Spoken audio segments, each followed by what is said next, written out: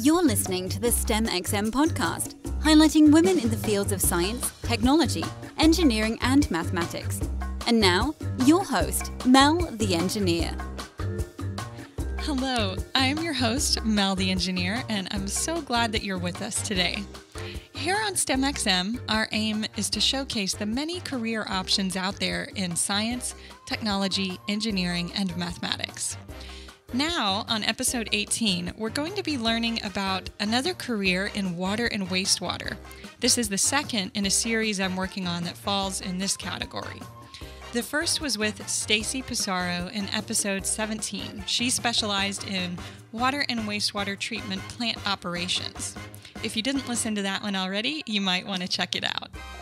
Today, we have Kristiana Dragash joining us. Kristiana is an environmental engineer with special expertise in municipal master planning. Kristiana earned a BS in civil engineering with a concentration in water resources from the University of South Florida in 2008. Since graduating, she has worked in environmental engineering consulting, and at the time of recording, she is also serving as the Vice President of the Florida Water Environment Association. Let's take a listen to Kristiana, and I'll be back with you at the end to share some additional tidbits that Kristiana and I discussed that weren't part of the recording. Okay, here we go.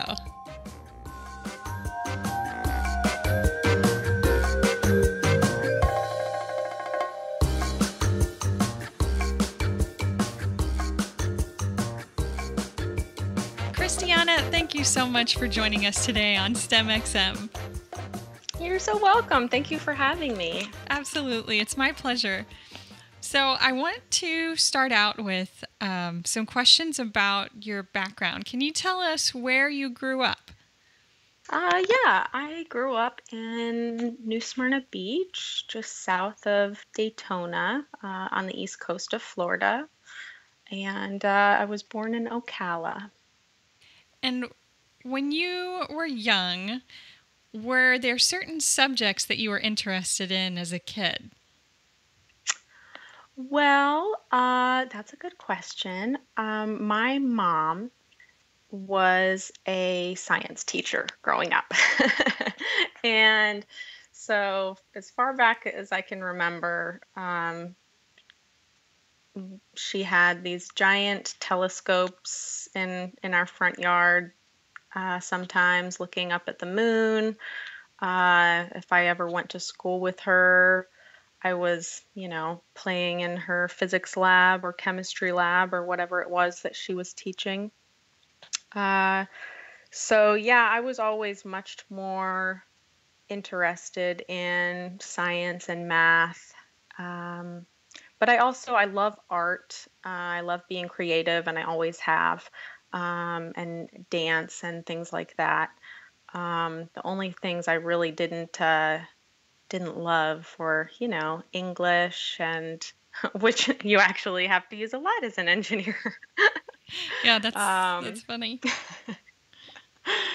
But yeah, English, history, things like that were not my thing, but I always did really like science and math. So did you struggle to figure out the path that you wanted to go down in college, or did you have a pretty good idea? No, I had no idea, even though my mom, of course, was in my ear the whole time saying, be an engineer, be an engineer, be an engineer. I'm glad that I finally listened to her, but... So she wasn't an engineer, though. She was a teacher. So how did she have that advice for you? Well, she knew that I don't quite have the patience to be a teacher, I think. And I think she knew that I would just be good at it. And, it's probably something that, she's been interested in. If she wasn't an educator, I'm sure that's what she would be doing. But for college, I definitely did not know what I wanted to do or where I wanted to start. And I actually wound up going to 2 different community colleges and 2 different universities and took about 6 years to figure the whole thing out and get my degree. And that's just, my undergrad with an excess of hours and things that I really didn't need. Well, But yeah, walk us through sure. that real quick. Yeah. So did you change majors, or what happened I that, did. I yeah. just had a hard time picking out what it was that I was going to do. And like I think a lot of people wonder when they hear engineer, what exactly does that mean? What do you do every day? And so I started out getting my AA and just didn't quite finish with that over in Daytona before I decided to go to New College. And so I went to New College, the Honors College of Florida, I only lasted there a year, and I figured out pretty quickly that I just wasn't going to be happy in that kind of environment. It's a really small school, and I started studying math, and uh, I wanted something more applied than that. I figured out, and so I wound up transferring out of that into what at the time was Manatee Community College, which is now SCF, State College of Florida. And I finished up my AA there and went into the College of Engineering at University of South Florida. And I did not know what kind of engineer I was going to be. But I was going to pick something. And so at first I thought computers was going to be it, and that I would do the computer science, computer engineering, and I thought it was cool, but I the writing the code and programming all the time, I knew that I wasn't quite cut out for that. And I mean, honestly, I wound up taking in their fundamentals classes that fluids, intro to fluids, fluid mechanics, and dynamics. And I thought, oh, this is pretty cool. I could do this. And I went into civil. I knew I didn't want to do bridges. But I didn't know, what other kinds of civil that there were, and I took the classes starting to figure it out. And yeah, I mean, kind of like process of elimination, really. Like, I know I don't want to do that. I know I don't want to do that. And then when I tried fluids on for size, I really liked it. It really interested me. And now, fast forward 8 years down the road, I am doing, a lot of fluids, but I work with hydraulic models, which has that computer piece in it that I was interested in. So that's kind of cool that it came full circle. I'm not doing the computer engineering, and I'm not doing some other kind of civil, or even just, designing the pipelines, but the computerized aspect of these big collection and distribution systems. Right. Okay. So that's really cool that those things came together for you. That's awesome. So Thanks. while you were in school, did you do any internships or co-ops? I did. I interned at 2 different site development offices or companies. One was really small, called Jensen and Group here it was in Bradenton, and at a firm called Dufresne and Henry, which was bought by Stantec. And I was only there for a couple months. And But could you explain for our listeners, what does site development entail? And so I do not do site development now, and I'm very happy that I don't. I discovered through those internships that it is something that I'm really not that interested in. But it is basically anything and everything that needs to be done to turn a site, like a parcel or a property, from whatever it is currently, whether it's just a field maybe, into a dentist office with parking spaces and sidewalks and stormwater drainage. And there's a lot of engineering that goes into those sites. There are lots of different requirements depending on where you are, or where the property is located, about, certain setbacks or distances that you have to be from the boundary of the property. There are certain slopes that you have to adhere to. If you have to make sure that the stormwater is going to drain off of the site properly. And so within that design, there are, all of those, they're called swales, the little canals that you see on pretty much every site here in Florida. Those were all designed, and the slopes of them have to be a certain percent.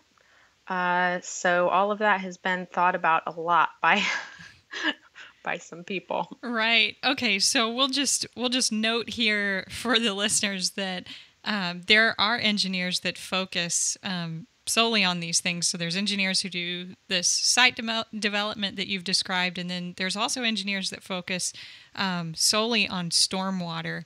And so I'm hoping to get another episode where we talk about that. But let's move on with you. Did you say you got another internship too? So those were, so I did 2 internships in site development with 2 different consulting firms, basically.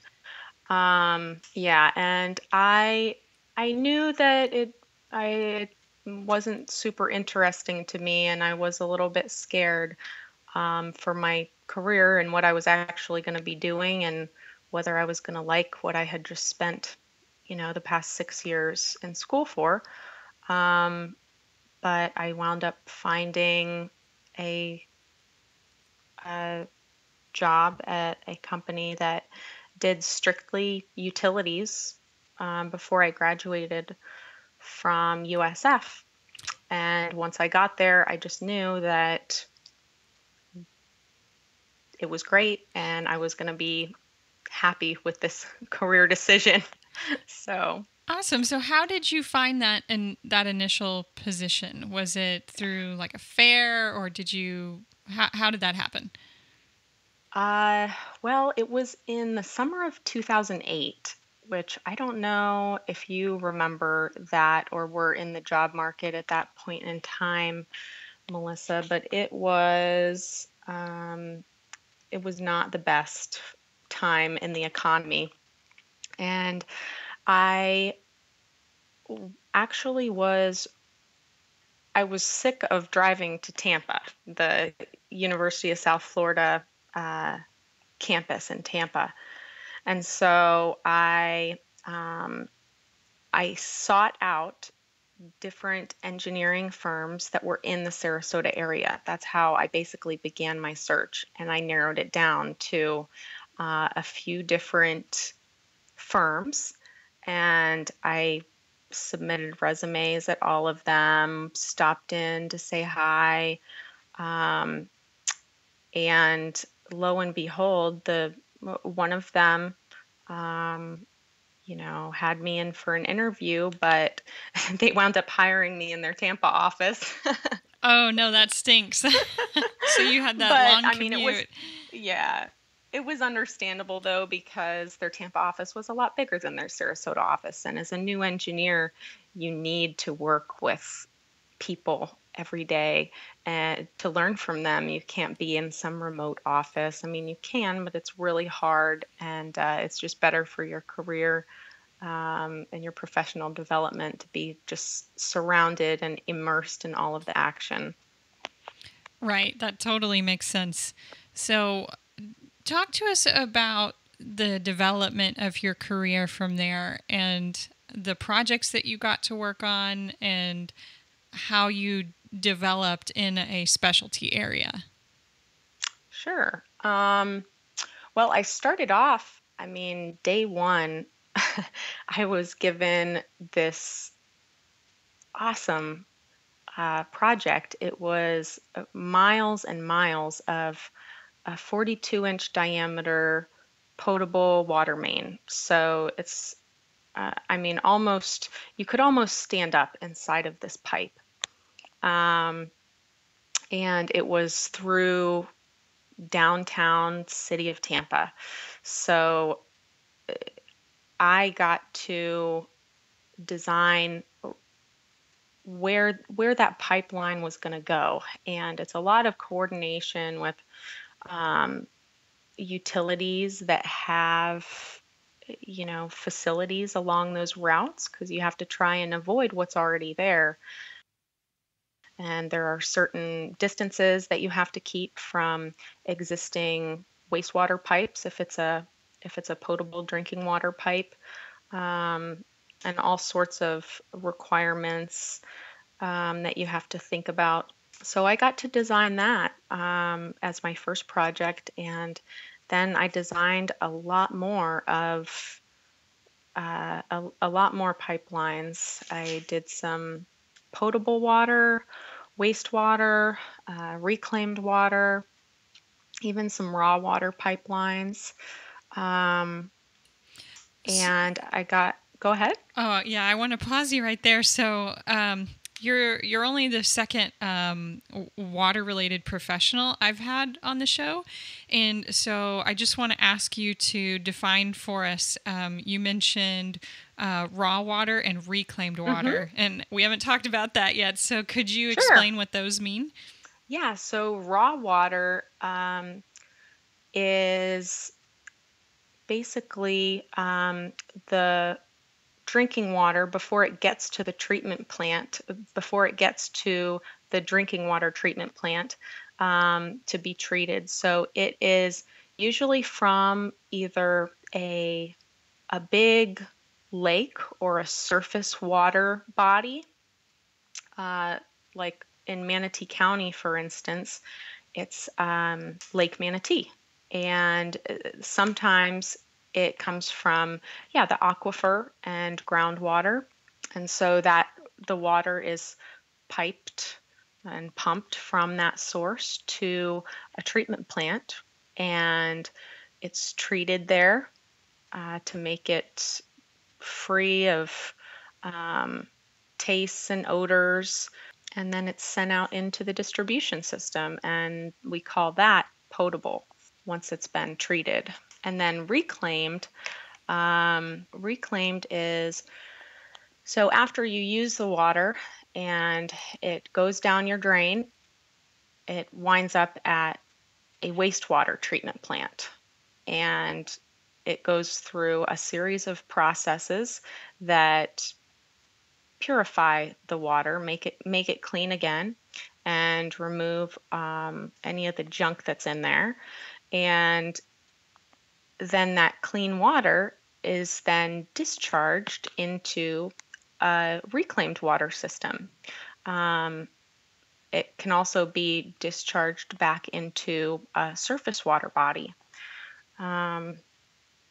But like, again, I'll use Manatee County as an example. They don't discharge anything to surface water. That takes a specific permit to do that. And so all of their reclaimed water goes to their customers for irrigation. So that's the reclaimed water system. And when you're driving along and you see a purple pipe or a sign that says, don't drink, no beber, reclaimed water. That's what it is. It's the purple pipe. That's reclaimed water, and blue pipes are the potable drinking water pipes. And if you ever see a green one, that is for wastewater. Okay, thank you for sidetracking there a little bit and explaining those to Sure, us. no problem. Okay, so you got to work on these initial really cool projects that I'm sure you learned a ton from, and then what happened after that? I stayed at that firm for almost 4 years, and I got a little bit of experience in hydraulic modeling and a program called GIS. It's a really robust mapping software that you can just hold a lot of different data in. And I also got a little taste of some master planning. So, the design that I was doing before was you're planning, but you're really designing a pipe that's going to be used pretty soon. It went into construction, a little while after I designed it, and now it's in service. But when we do master plans and planning, a lot of the time my head is thinking about, the year 2035 or 2040 and what the water demands and sanitary or wastewater flows will be at that point in time with the population that is projected to be in whatever area I'm looking at the time, and planning infrastructure for that. Because it doesn't just all of a sudden get here. All of that infrastructure takes planning, beginning with the end in mind.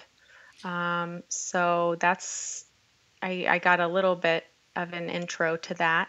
And then I wound up switching firms to one that's in Sarasota. And once I joined, it's called Carollo Engineers. Once I joined Carollo, I got to do a lot more modeling. So I focus a lot on hydraulic modeling now.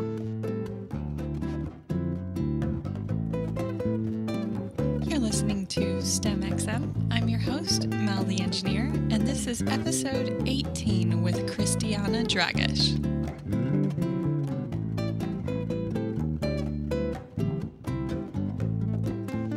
Okay, so describe that for us, because I think for somebody who's not at all familiar with your field, that would be really foreign to them. So what is that? For people, even for people that are in our field, sometimes look at me like, how can you do that? How can you, just look at the computer all day? And I think it's really fascinating because I basically have an entire potable or reclaimed water distribution system at my fingertips, or a collection system at my fingertips. All of those pipes that, serve your house, they're connected to a bunch of other pipes that are connected to this treatment plant.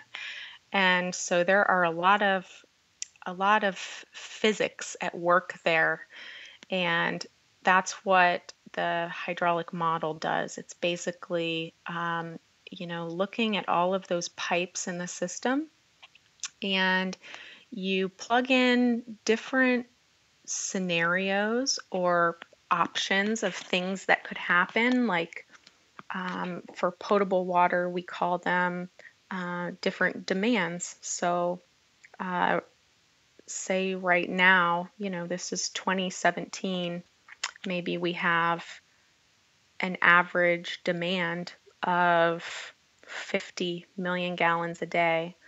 Well, if it was a day during the summer, when, all of the snowbirds aren't here, it would probably be a lot less.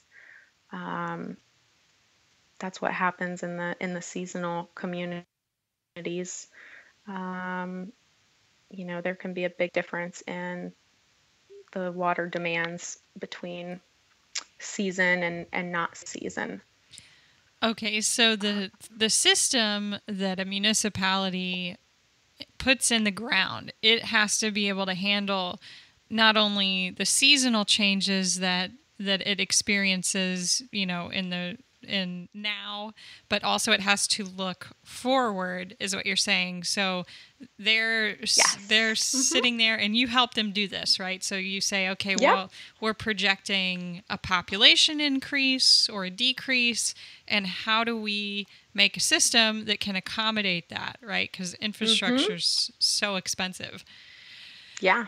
So can you walk us through a little bit, in a little bit more detail? You mentioned that there's a lot of physics involved. So like, again, for somebody who's not familiar, they may just be thinking, well, oh, you put a pipe in the ground, like how complex can it be, right? So could you explain that a little bit? Sure. So yeah, it's funny. I've had somebody say that to me before, like, doesn't that come designed already?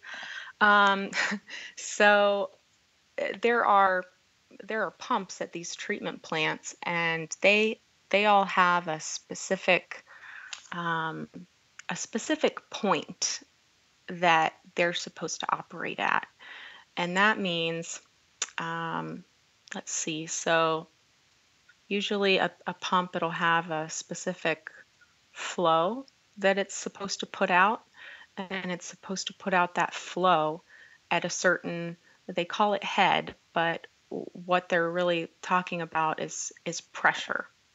And so pressure is the force over an area. And so that's all that is. And these pumps, they have to have enough pressure, basically, and the right amount of flow to be able to, they're basically they're pushing water from one place to another. And there are these losses associated with doing that. Like, just like if you're running a marathon, or a mile or whatever, you're losing energy you're not losing energy, you're spending the energy. It's being transferred into a different state. And it's the same thing with water. That water, just like if you are rubbing your feet uh, against the carpet, creating a static charge, or if you're rolling down a hill and or sliding something down a hill, and at one point it stops. Sometimes it's not at the bottom of the hill. It stops before the bottom, and that's because of friction, usually. And the same thing happens with water. It's weird to think that water would have friction associated with it. It's a liquid, but it does. And so it slows the water down. The pumps have to have enough power. They have to be able to push enough to for that water to make it all the way to their customers. And if there are a lot of customers, or if everybody has their faucet open at one time, it's a lot of water, and it requires a lot of power. And so those are the different things that we look at in the model. And another thing that we look at on, it's kind of a smaller scale, are surge analyses. They're basically called water hammer events or transient events. And that's when maybe something would get closed and stop the water that's being pushed.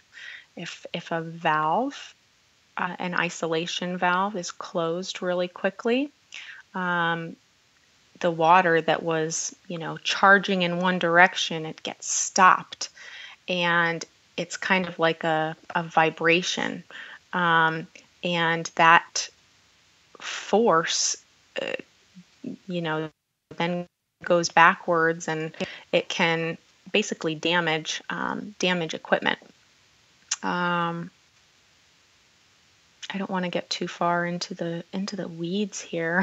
Oh no, that's okay. And details. Yeah, I think it's good to get into some of this. So you're kind of laying the groundwork for us to talk to some professionals in this field that specialize in some other areas. So Cool. I do want to give a good picture of the master plans that you work on, and these different aspects that you're describing that have to go into it. It's I feel like it's something behind the scenes that most citizens don't get to see, so it's probably something they're unfamiliar with. Mm-hmm. So yep, I agree. Yeah, so I know that you've also got to look at like fire planning, so that when there's a fire, the firemen can hook up to the fire hydrant and everything. Could you talk about maybe how that's accounted for? Yeah, that's a really good question. So we call those in the model, we call those scenarios fire flow scenarios. And basically, there is a requirement that, based on what kind of property you're serving. So the hydrant that's on my street right now, this is a residential area. So a residential area doesn't have as large of a requirement for fire flow.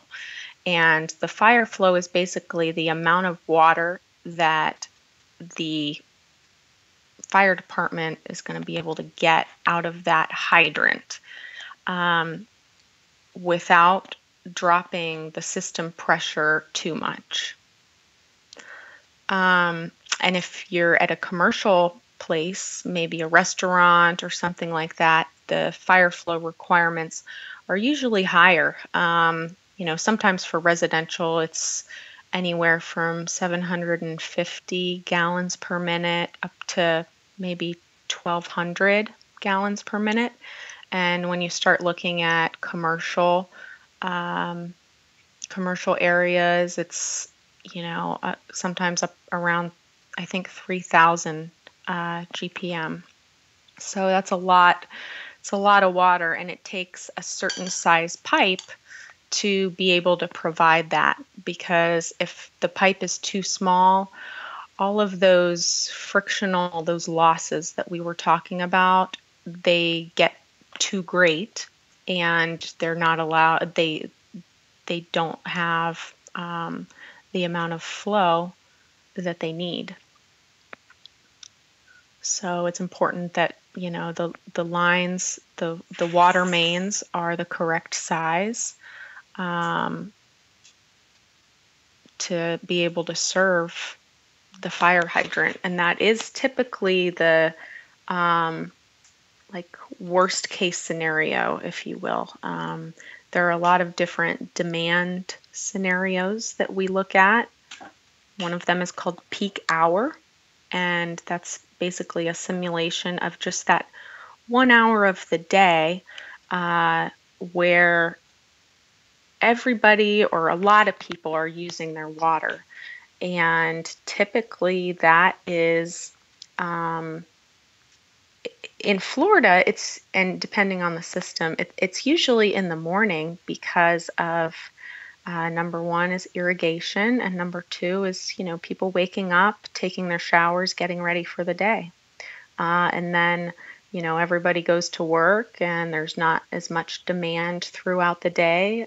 It's kind of level, and then you get another kind of peak when people want the water again. They got home, they're cooking dinner, giving their kids a bath. Yeah, so that's a really interesting thing that you've brought up. So there's the seasonal aspect of water usage, and then there's this this kind of fluctuation daily. during the day. Yeah. So how does a municipality manage that, and does that come into play when you're helping them make a master plan? Uh, it comes into play a lot when we are doing the modeling and deciding which scenarios to run, and it's the foundation, like the models are the foundation which that master plan is built on. But for those daily fluctuations in water demand, we call those diurnal patterns, or you can also call them demand patterns. And I have calculated so many of them, and they can be extremely complex because you have water that is maybe going into a storage tank so that they can use it later, but it's not actually going to a customer. And you have to take that out of, your equation, because what you're trying to do with that diurnal demand pattern is you're trying to simulate a customer's usage. So did I answer the question? I think so. Yeah. So what other things are important to consider when you're developing the master plan from a drinking water and wastewater perspective? And how often do municipalities need to do these plans? Those are great questions, and it really depends on the municipality. For how, I mean, typically we recommend definitely every like 5 years you need to have an updated master plan. But it really depends on what the economy is like at the time, because things right now are changing very rapidly. And a recent wastewater master plan that we did, things just kept changing and changing. There were more developers putting in applications, and we needed to factor them in, and we were factoring them in, but it's just a different way of doing it, whether we call it out as the development that it's going to be and give it its own pump station and the approximate number of people that are going to live there, or we treat it as as part of a bigger area of land that will be developed in the future. So to answer the question, I would say definitely every 5 years, and if things are changing really quickly, you should probably do them more frequently, every 3 to 5 years, because a master plan is never done. Really, it just keeps changing with what's happening. Maybe the developer, that pump station that I put at that location in the model, and they said they were going to build 400 new homes. I don't know, maybe the guy went bankrupt or decided to go into something else or to build elsewhere, and not at that location. So things always change, and that's why it's important to update those so that you have a good idea of what's going to happen, and how you're going to get there. Right, absolutely. So it sounds like when an area, like a city or even a suburb, is experiencing a lot of quick growth, it can be difficult. It can be difficult for the municipality to really plan for that. They almost have to just kind of lay it down as they're going, right? Yeah, sometimes people want to develop, or developers want to go somewhere where their there are no pipes. Actually, the location where I live, it's called Lakewood Ranch, and it's east of I-75. And back when my husband was growing up out on Siesta Key, nobody wanted to live out here. But at some point, a developer said, you know what? I think we're going to develop this and people are going to want to live out here. And, then there were pipes that were built. And, so it's really interesting actually trying to, it's like a crystal ball, trying to figure out or decide and assume how things are going to be developed. Especially in a big county where there's lots of land to be developed, things can change a lot.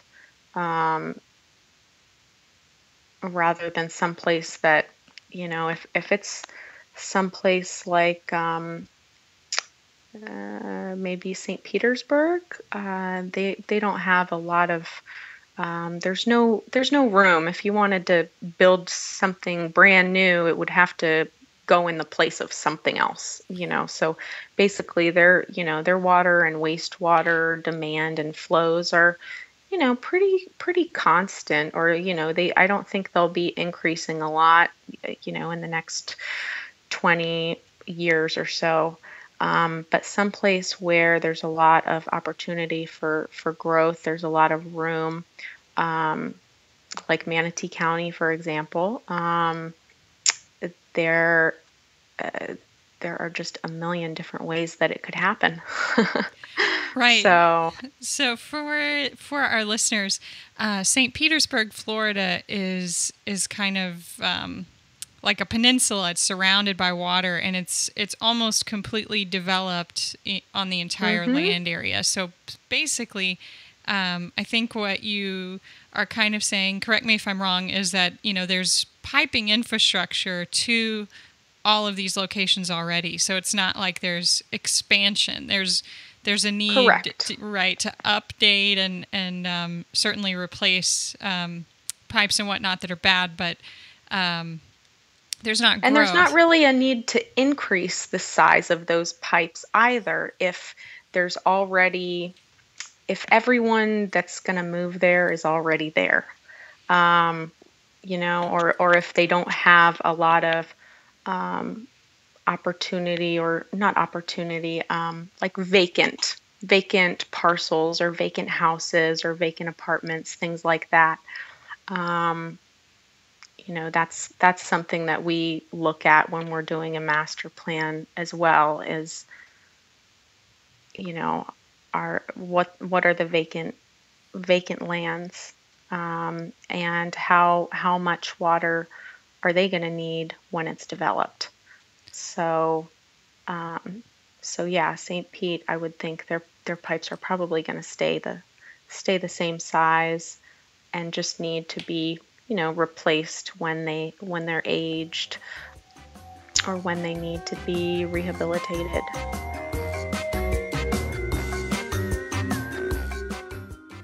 You're listening to STEMxm. This episode is the second in a series on water and wastewater careers. You can listen to this episode again on iTunes, Stitcher, or directly on the episode's show notes page, which is located at STEMxm.com/episode 18. We would be so grateful also if you would consider sharing the STEMxm podcast as a resource to students, teachers, or school counselors you know who might find this information beneficial. I'm Mel the Engineer.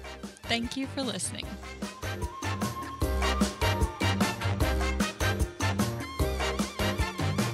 Okay, so you brought up a couple interesting things just now.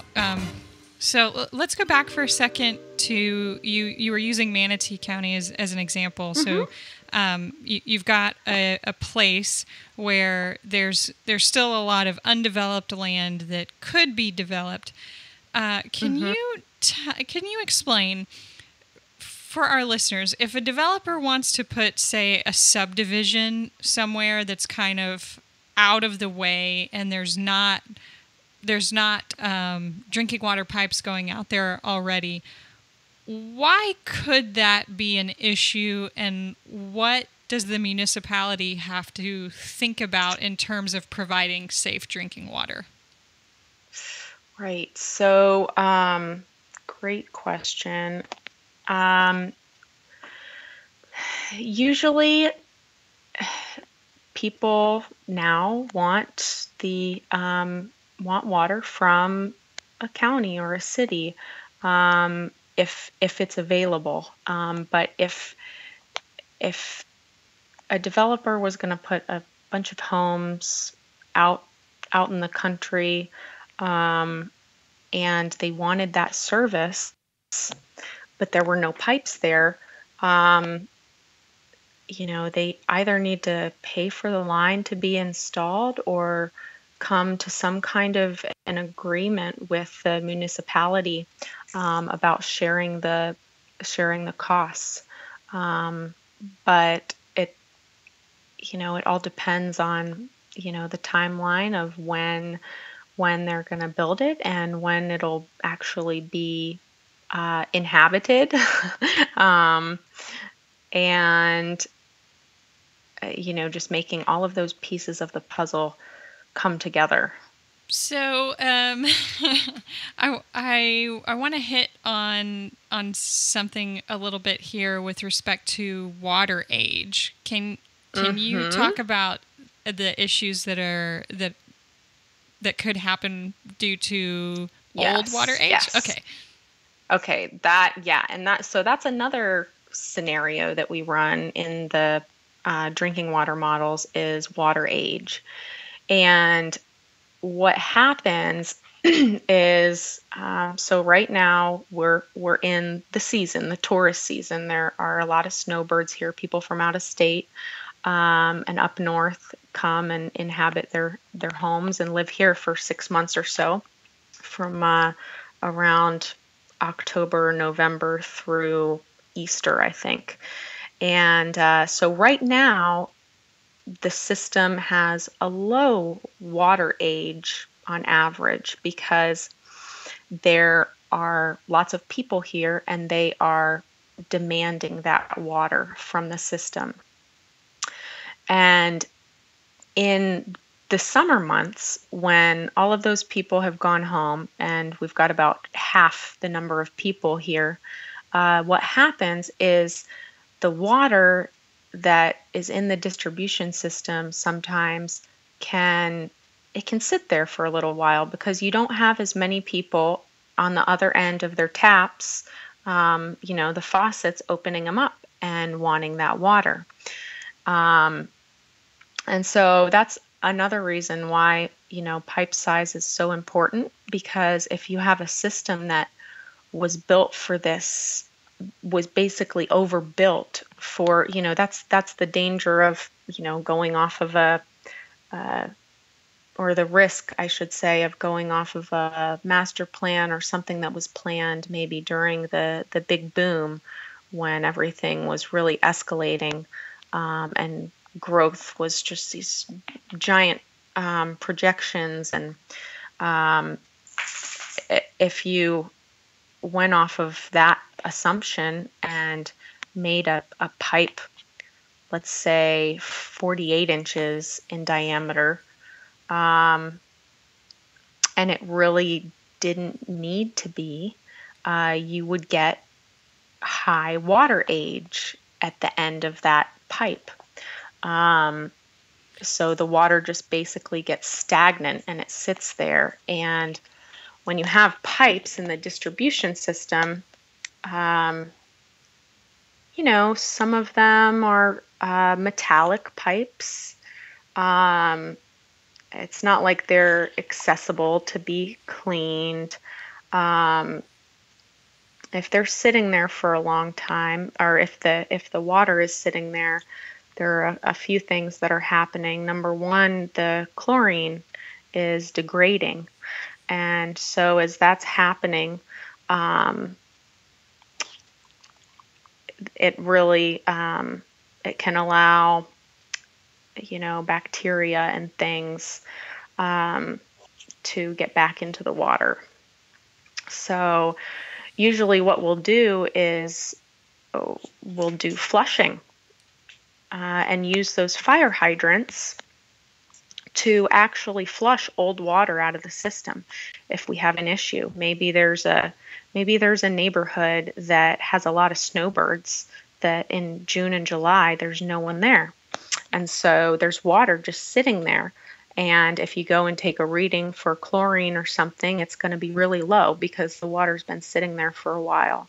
So what we'll do is open some fire hydrants, or what the county or city will do is open fire hydrants to basically, they call it turn the water over, so that you bring fresh water in that has the chlorine residual. Right. So this is an important public health concern that the municipality, city, or county takes into account to make sure that the water that you're getting at your tap has some residual disinfectant in it, like chlorine, and there's not bad bugs in there. So it's an interesting piece that has to be considered in all of this. So the other thing that I wanted to go back to was so the example of St. Petersburg, where it's kind of developed out. If a city like that wanted help with a master plan, how do you help them plan for replacing old infrastructure that needs to be updated? How do they know what? Okay. Yeah. Talk to us about that. Sure. Okay. So that's cool. It's another thing that I like to do, and we call it asset management and R&R plans.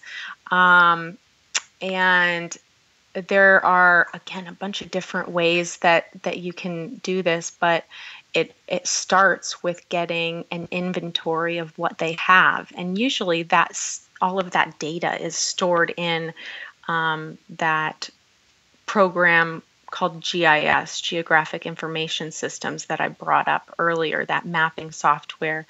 And usually there's a network of pipes and all of their facilities in this software, and it'll have different things about the pipes, like when it was installed, what diameter it is, what material it is.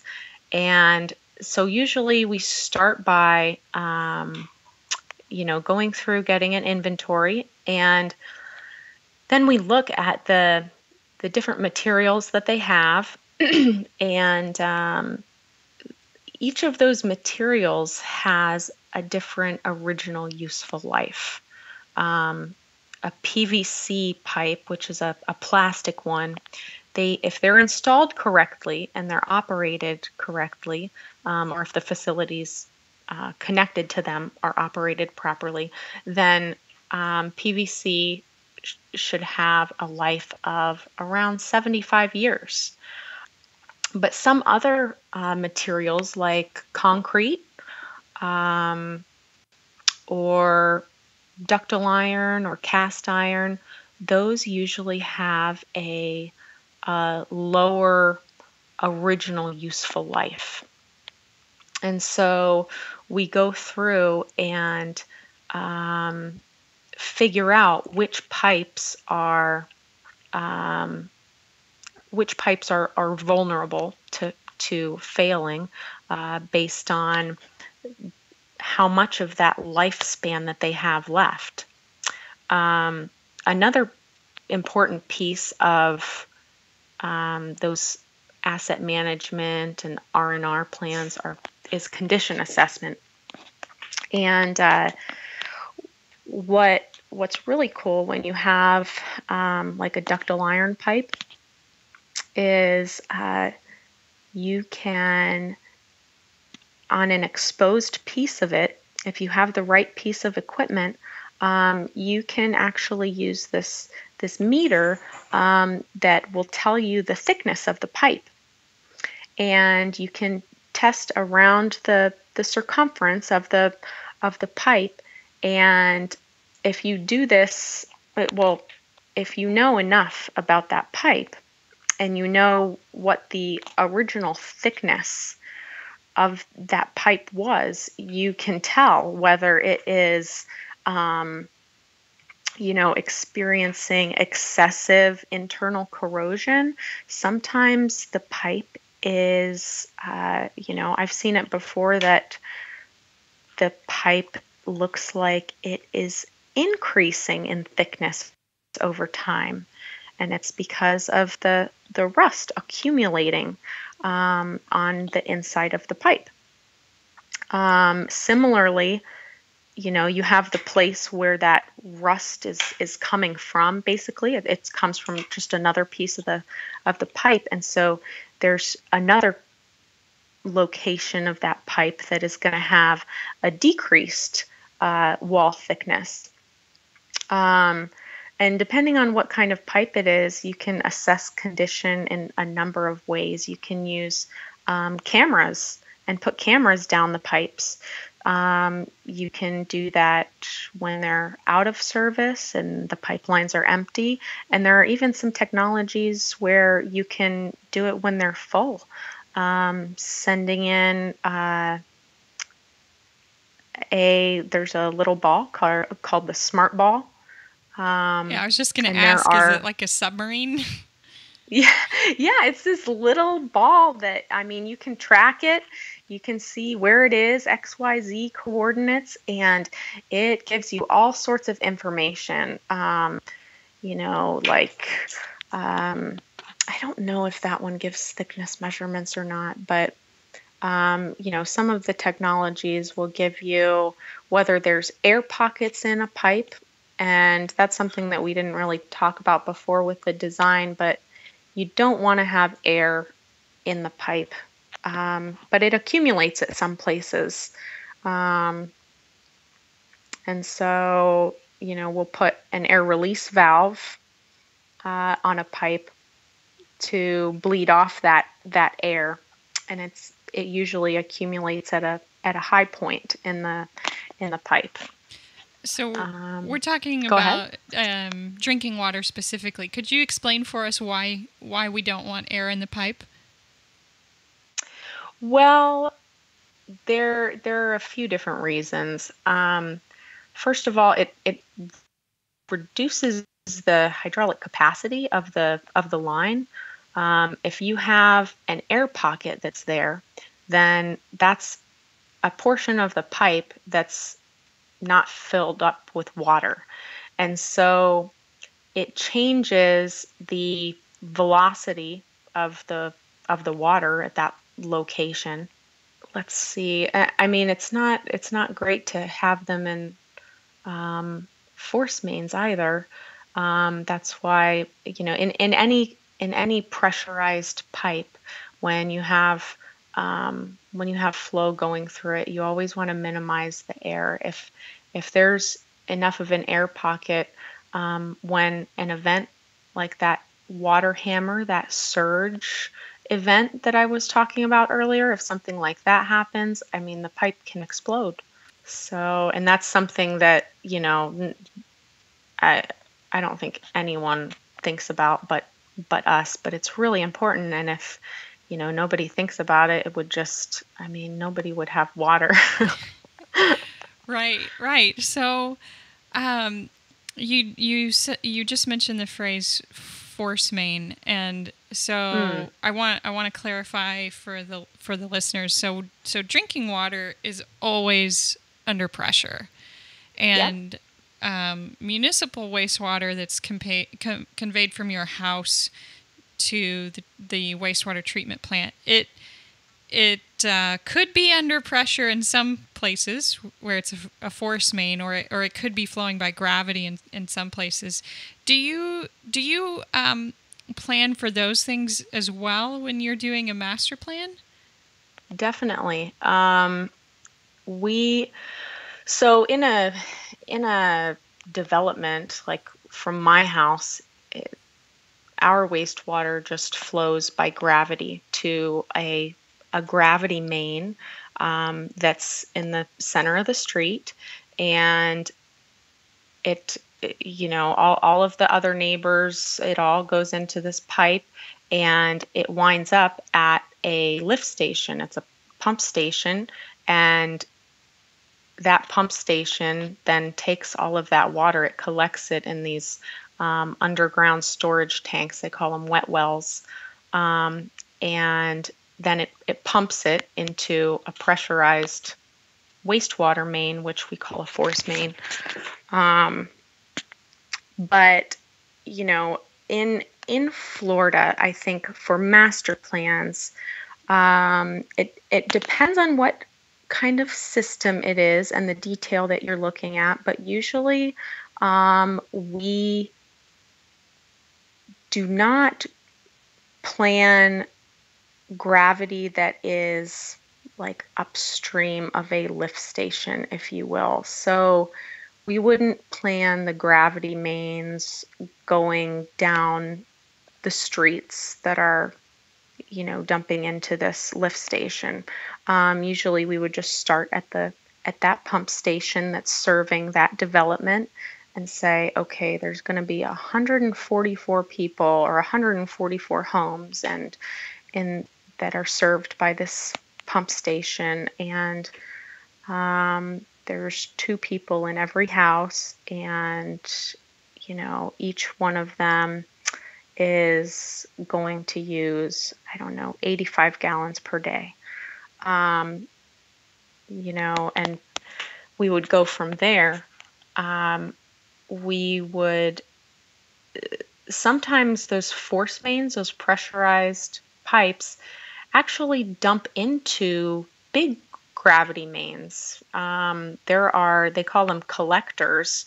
There are giant gravity mains that are not pressurized, that just flow by gravity. And so in a master plan, we would definitely consider and plan for those big gravity mains that connect parts of the system, but not so much the smaller ones. Right.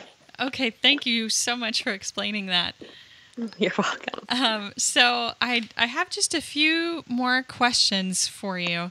Sure. I wanted to ask, what is something or even a couple of things that you deal with on a regular basis in your job that you think, your everyday person doesn't know about it, or maybe they have a misunderstanding about it? Oh gosh.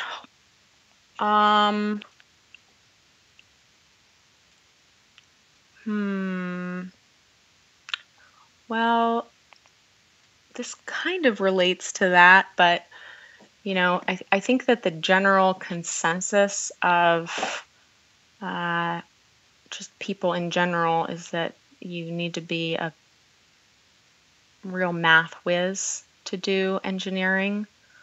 And I have not found that to be the case. I do not think that I'm the best at math. Definitely not. But I can make it work for me when I need to. So that's definitely not required. Let's see, though, something that is not understood.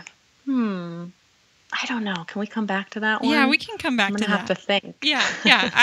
I wonder if there's something that you've noticed in a conversation with a friend or family member that maybe kind of made you think that, hey, people who are not in this field, they totally don't get this, or they have some kind of. Well, yeah. I guess one thing is something that we've already talked about, and it's the fact that there's chlorine in the water, and it needs, we need a certain amount of chlorine in that water because some of the pipes that are in the ground have been there for 40 years. And it's just not realistic. It's not possible to go in there with a toothbrush and clean them.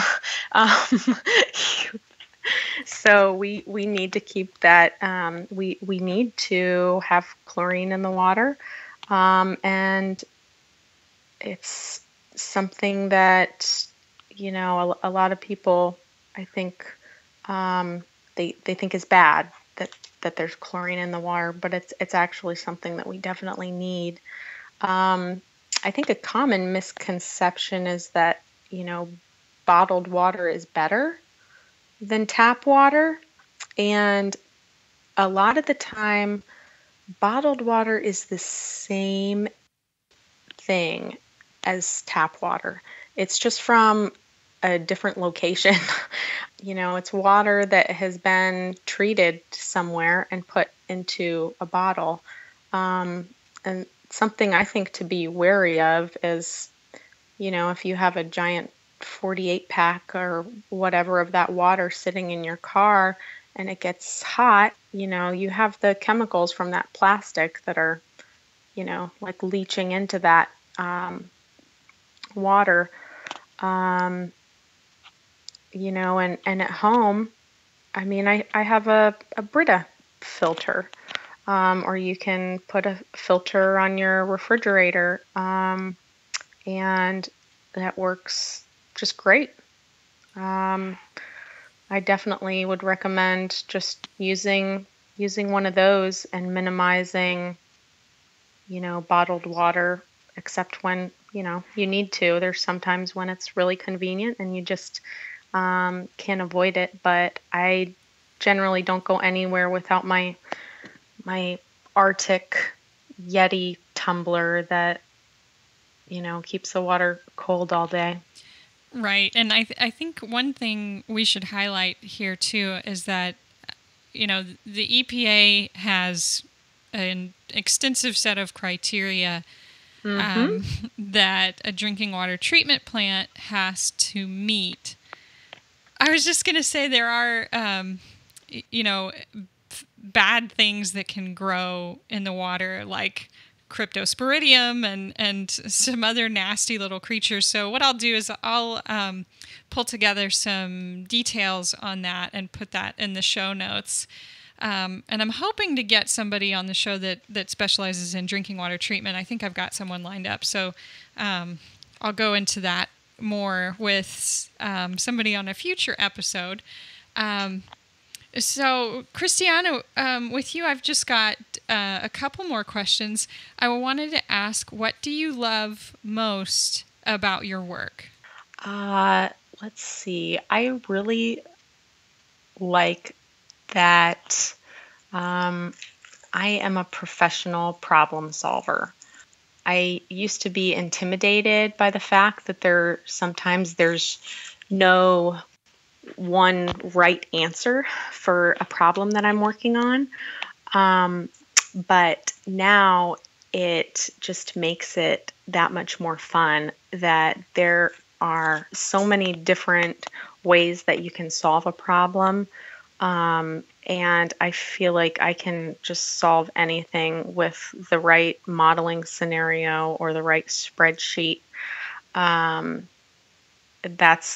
That's what I really love is, getting to solve new, interesting problems. And I love being able to help my clients to do this, this service that is so just kind of underappreciated and taken for granted because you don't see those pipes under the ground. You don't see the pump stations. They don't want you to see the pump stations because, they usually will cover those up with nice trees and, landscaping so that you don't see that. But it's there and it's very important for life and health.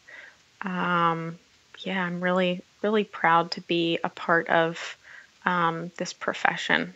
Awesome. Thank you so much. And then You're welcome. My last question is, do you have any advice for young students who are interested in this career path? And if there's anything specific to young women, I'd love to hear that too.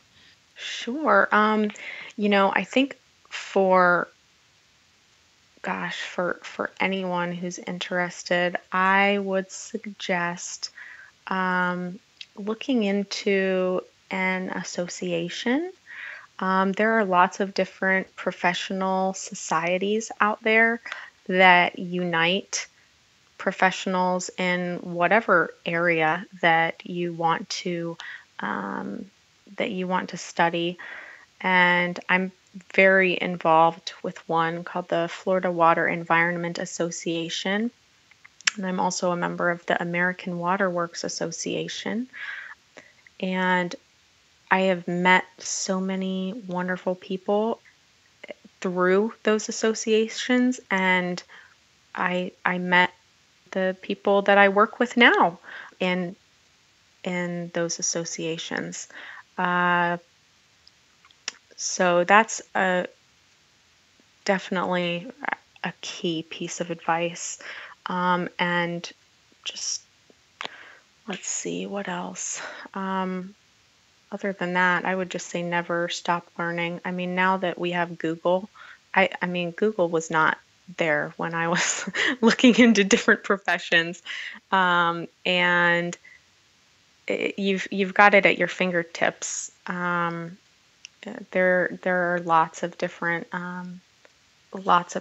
things online that you can learn, further your knowledge. And I mean, get yourself a mentor. Go shadow someone to see if you would like what they do, and don't be intimidated if it doesn't make sense, because I mean, it took me a long time to figure things out and feel comfortable in what I do.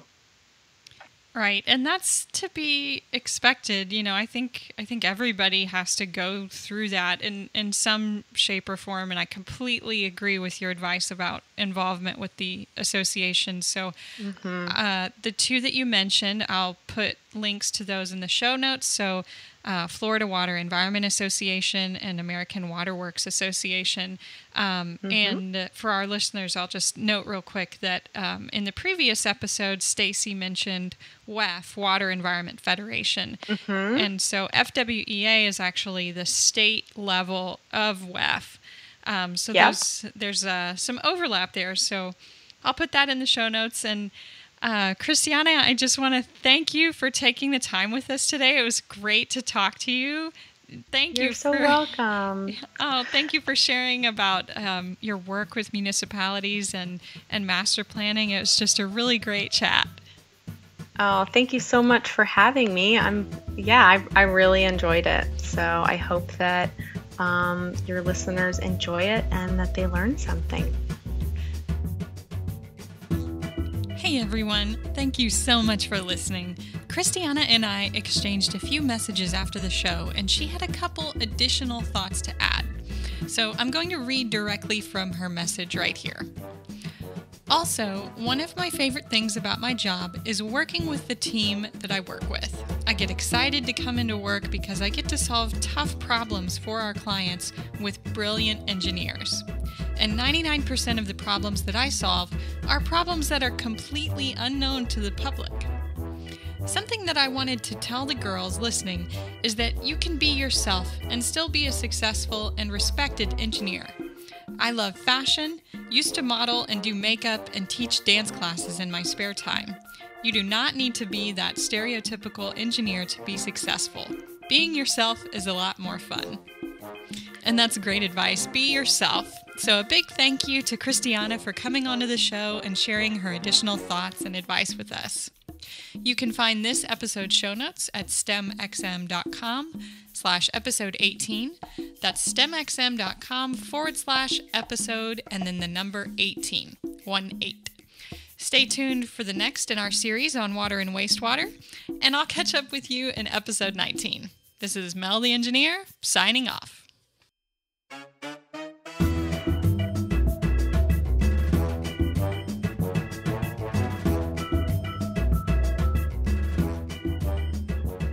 This has been an episode of the STEMxm podcast. Thank you for listening. We would really love if you could pop over to iTunes and give us an honest, positive rating. It helps more listeners find us to learn about STEM careers. Thanks again. Cheers, and we'll catch you on the next episode.